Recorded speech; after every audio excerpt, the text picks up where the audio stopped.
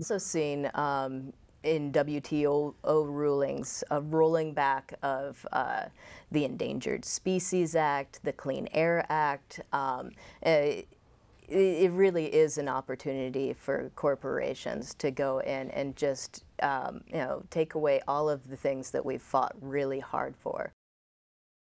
Hello and welcome to the Alliance for Democracy's The Populist Dialogues. I am your host, David Delk. Today our guest is Elizabeth Swagger. She is the Assistant Director of the Oregon Fair Trade Campaign. When I first met her in 2008, she was working on the Sweat-Free Portland campaign, which resulted in the city of Portland enacting a sweat-free procurement policy. So welcome to the show, Elizabeth. Thank you very much, David. Good. Yeah. So tell us a little bit about the sweat-free procurement policy and what that was and how we got it. Yeah, okay. So as you mentioned before, I joined Oregon Fair Trade Campaign. I worked for an anti-sweatshop campaign. And we were actually the first city in the Northwest to pass a sweat-free purchasing policy. And what that meant is that uniforms for police, for firefighters, and other public employees were purchased from sources that did not use sweatshops, so ensuring that the factories where these were made, factory workers were not forced to work overtime, factory workers were paid a living wage, and so much of our clothing is made under really treacherous conditions. And I think it ties in well to the work that I do now with fighting for free trade agreements to try and ensure that working conditions with the countries that we have these trade policies with are improved rather than they being tools for corporations to seek out the cheapest labor, right, and in countries with exploitive conditions. Yeah, and do we have any way, are you still connected to that sweat-free campaign? I'm still on the oversight committee, and I meet with the city purchasing department quarterly to go over the different contracts that we have. Oh, so okay. They've done a great job. They've actually been a leader in the country in overseeing these purchases, and have participated in a database that nationwide is being created as a resource for cities that have passed these policies. Great, yeah. And you probably don't know this, but prior to my recent retirement, I worked for a public agency, not the city of Portland, and I was in the procurement department. So I used to go to meetings that procurement officials from around the state, or in a couple of cases, I went to a couple of national conferences. And at those conferences, the purchasing manager from the city of Portland would go to those conferences and talk about this policy, and would help other cities figure out how to do it themselves. So it really is, it's like sometimes we engage in these campaigns, we wonder what the results are, but here we did have a city official here in Portland who went nationally claiming ownership and promoting the policy. So that was really, really good. So thank you for your work on that. Oh, thank you for your work on that too.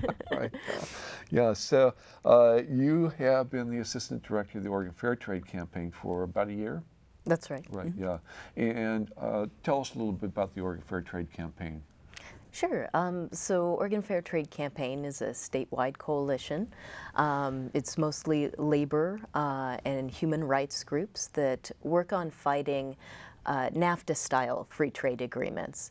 At the same time, we work hard to promote a positive vision of international trade, which would include trade that has strong enforceable labor standards and that works to protect the environment. As I mentioned before, unfortunately, we're seeing just the opposite with past free trade agreements. So we work hard to reform those trade deals. Okay. And so just give us a list of some of those past trade agreements so we all kind of know what we're talking about. Sure. I think I would start with NAFTA. It's the North American Free Trade Agreement. It was passed in 1994. And it's really served as a model for all other trade deals since then. The way that it was promoted is that this is going to be a tool to increase U.S. exports. It's going to increase jobs. It's going to ensure that our environmental policies are upheld. And really what we saw was everything was the opposite. So after NAFTA passed in 1994, since then we've seen 2.5 million trade-related job losses, and that's certified by the U.S. Labor Commission. So, emphasize, how many jobs? 2.5 million. Job losses. Job losses Right. related to trade. You know, the actual number is likely to be much, much higher because those are jobs that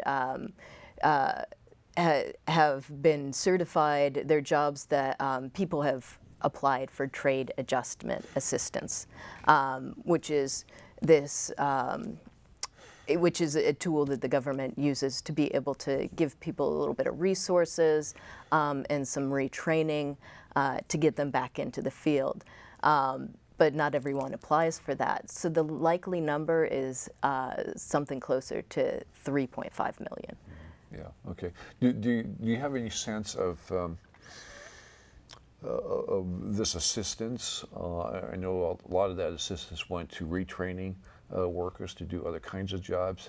And I have in my mind a lot of work is going to refrigeration school to learn refrigeration. And it seemed like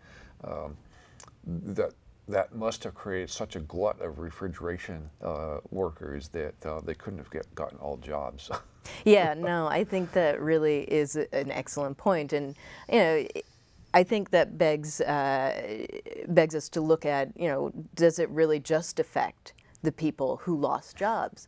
I mean, certainly the loss of livelihoods affects them and their families, but you also have this growing pool of unemployed, which puts real downward pressure on wages and benefits for the jobs that are still here.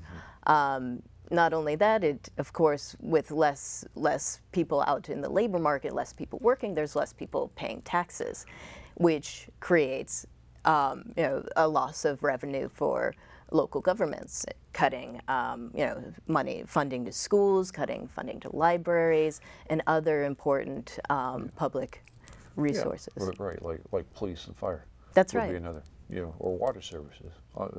Just such a long list of things that get cut as a result of this. So, okay, good. So we had NAFTA. What else do we have? So NAFTA, like I said, served as a model for the following free trade agreements. The most recent that just passed last year was the Korea, Colombia, and Panama free trade agreements. Okay. And just to give you a sense of what those trade deals mean for people, the Colombia free trade agreement was particularly devastating because Colombia has the largest number of trade leader assassinations in the world. So you have a situation where corporations can use this free trade agreement as a tool to go to labor pools where people cannot organize without fear for their lives. The Panama free trade agreement is with a country where it's a known tax haven. So it allows more and more corporations to get away without paying taxes for firefighters, libraries, and all of the things that we've talked about. The South Korea free trade agreement with the U.S. South Korea's well-established, has a healthy, strong economy. They have a great auto industry. What we see there is a country that you know, that is more likely to be able to challenge our laws as investors.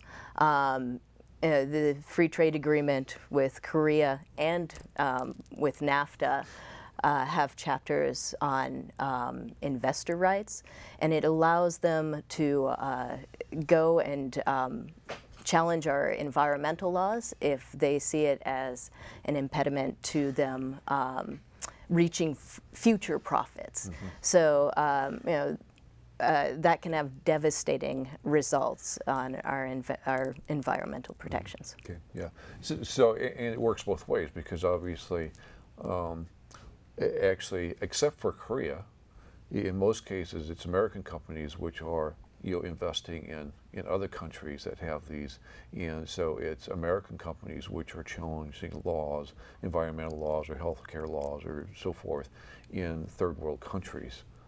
So it's a downward push in both directions. And that's absolutely right, and we've seen cases of this already, where you have corporations challenging El Salvador's mining laws and challenging Peru's clean air laws. It's already happening, so we're going to see a whole lot more of that. Right. Yeah, and I think the El Salvador case is really interesting because they're part of NAFTA, but one of the companies that was challenging their environmental laws regarding mining was actually a Canadian company. And the Canadian company did not have a trade agreement with El Salvador, so they formed a division in the United States, so then they could use the CAFTA agreement in order to challenge that law. So it's a very slippery slope, and it actually demonstrates something else, I think, with regard to South Korea, in that one of the things, my understanding, one of the major American sectors that was interested in the South Korea agreement was our financial sector, and they wanted to be able to invest and open branches in South Korea. But the effect of that would be that then those branches, if they then reinvest back into the United States, which they very well could, then could challenge our financial services industry laws and regulations. So this is a backdoor way for our companies to challenge our own laws, even though our laws don't allow them to do that. That's right. That's right, and it's particularly scary coming, you know, with the economic crisis that we're facing, not being able to set up and establish financial regulations to protect from the next round. And you know, I think that's a very, very serious threat that people are starting to wake up to. Yes, right, yeah. And so let's talk about this new agreement that President Obama is negotiating. It'll be his first agreement, should he be successful. What's it called, and tell us some details about that. So the TransPacific Partnership is currently being negotiated between 9 countries in the Pacific Rim, including the U.S., Australia, New Zealand, Brunei, Vietnam, Singapore, Malaysia, Peru, and Chile. This is already the largest trade deal that the U.S. Has ever been party to. Canada and Mexico are going to be joining the next round of negotiations taking place in New Zealand. So some are already calling this NAFTA on steroids. Beyond it being a massive trade deal in terms of size and the implications of it, it's also one of the most secretive trade negotiations to date. People like you and I, journalists, are barred from knowing what's being negotiated in our names. However, 600 corporate lobbyists not only have access to the negotiating text, they also have the ear of the negotiators. So while you and I who are most affected by it, farmers, family farmers, people who need to be able to access affordable medication, everyone who is most affected is locked out, while there's corporations that are, really being able to put their input in behind closed doors. And how many negotiating sessions have they had? This last one in Leesburg, Virginia, was the 14th round of negotiations. 14th round.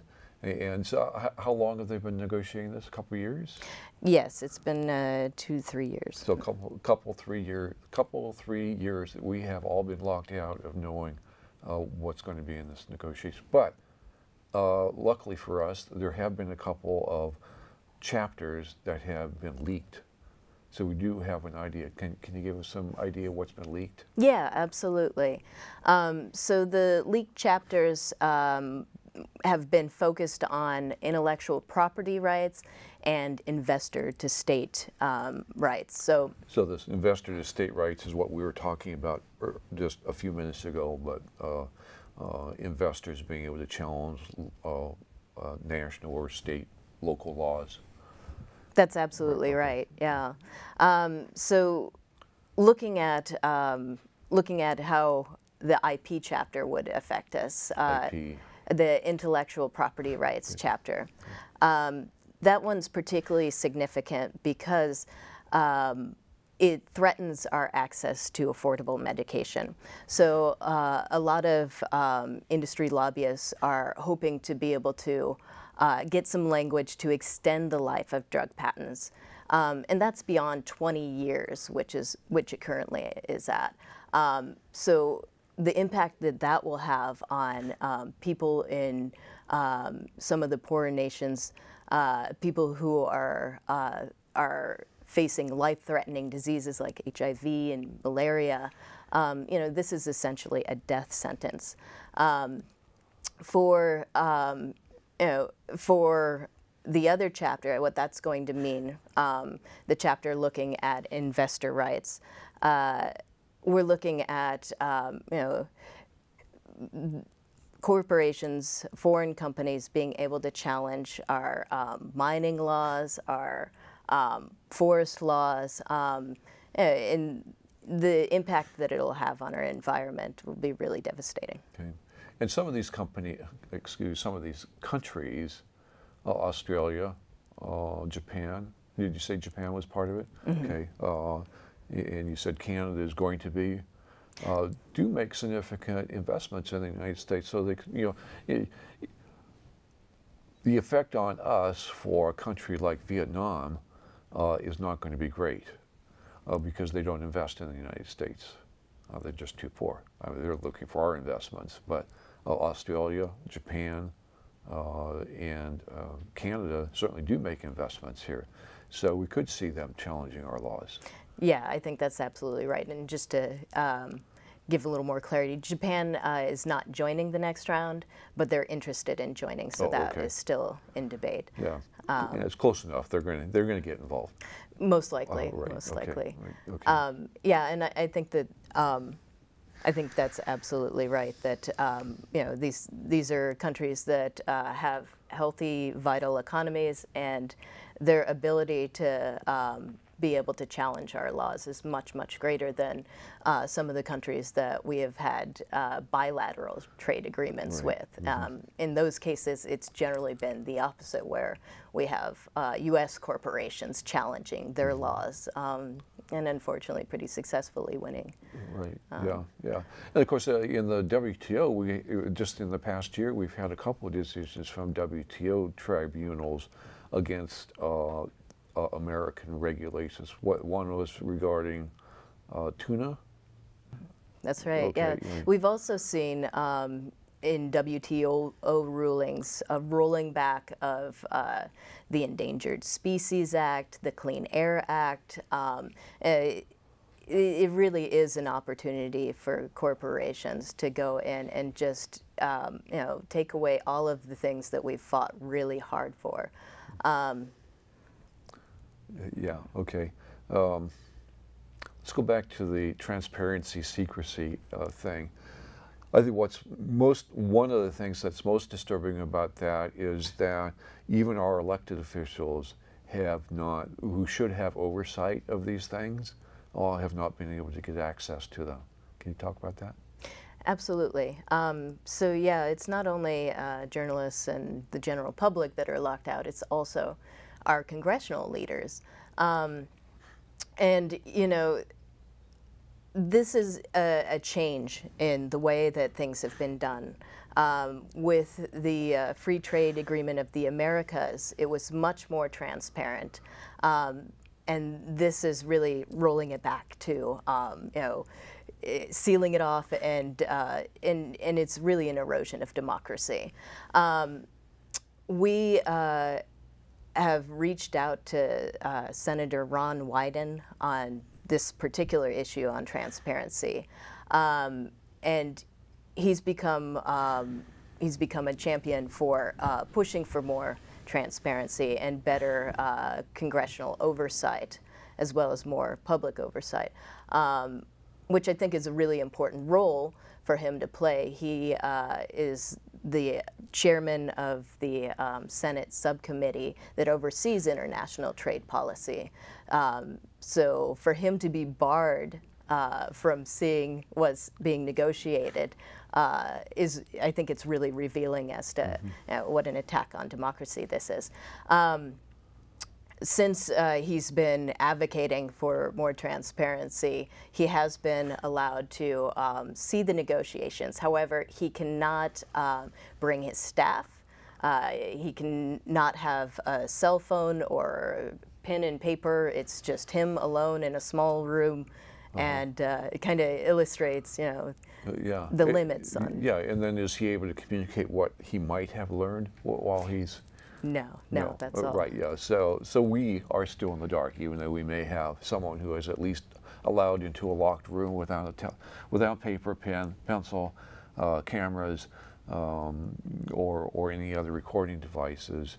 So anything he might have learned there, he still can't communicate to us. That's right. Right. Okay. That's right. Right. Yes. Well, you know, one of the hallmarks, as you know, one of the hallmarks of democracy is that the government is transparent.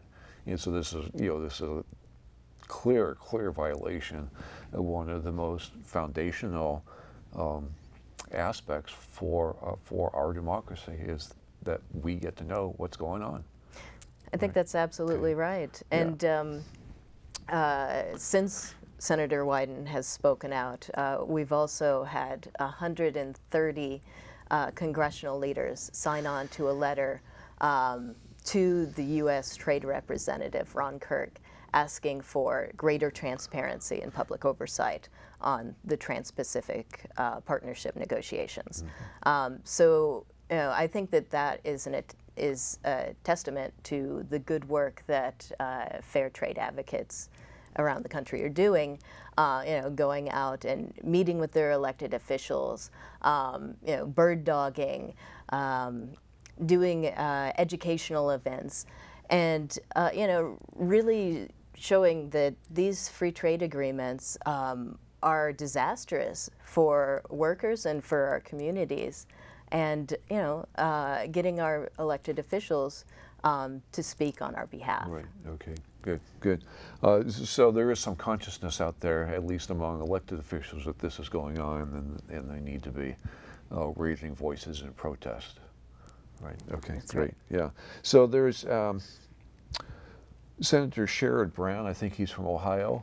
Introduced a new bill into Congress called the 21st Century Trade and Market Access Act. Can you tell us anything about that? Sure. This is another tool that it's very similar to the Trade Act. So we're not looking at just you know, what it is that you know, is wrong with these trade deals. We're also looking at what we want out of trade policy. This is a bill that calls for greater transparency, and we really do believe that with public insight, you can get a better trade policy. So this bill also looks at, requires study done to markets and make sure that this trade deal is something that will actually benefit markets in all countries that are involved. Okay, good. Now, we have just 3 minutes left, and I've got to take part of that. There is an online petition. You want to tell us about the online petition? Yes. So Avaz is doing an online petition calling to stop the TPP. And this is an international petition, so people from all over the world are signing this petition, asking for a stop to any trade policy that is going to harm the environment and public interest. So you can go to our tiny URL, and that is tiny.cc/stop TPP. Great. Okay. Thank you very much for being here, Elizabeth. Thank you, David. Okay, good. All right. So we've been talking with Elizabeth Swager, who is the Assistant Director of the Oregon Fair Trade Campaign.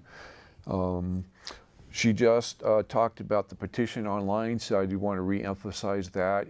We do encourage you to go and sign the petition. They're striving to get 1 million signatures on this. The last I checked, they were at about 230,000. So the URL is tiny.cc/stop TPP. For additional information on the Trans-Pacific Partnership, you can also go to the Citizens Trade Campaign website at citizenstrade.org. You can go to the Oregon Fair Trade Campaign at oregonfairtrade.org, and Public Citizen has a lot of information on both this agreement, proposed agreement, and past agreements. Citizen.org, click on Eyes on Trade. Never miss an episode of Populist Dialogues again. Populist Dialogues is now on YouTube. Go to youtube.com and search for Populist Dialogues. Click on the result with the Statue of Liberty icon to view all our shows and to subscribe. Mission of the Alliance for Democracy is to end corporate domination, establish true democracy, and create a just society based on a sustainable, equitable economy. To learn more, visit our national website at thealliancefordemocracy.org or our Portland website at afd-pdx.org. Thanks to our crew today for being here: Roger Bates, Joan Horton, Dave King, Janet Morris, and Tom Thomas. And thanks to you, our audience, for watching. We hope that you'll tune in again next week. Bye.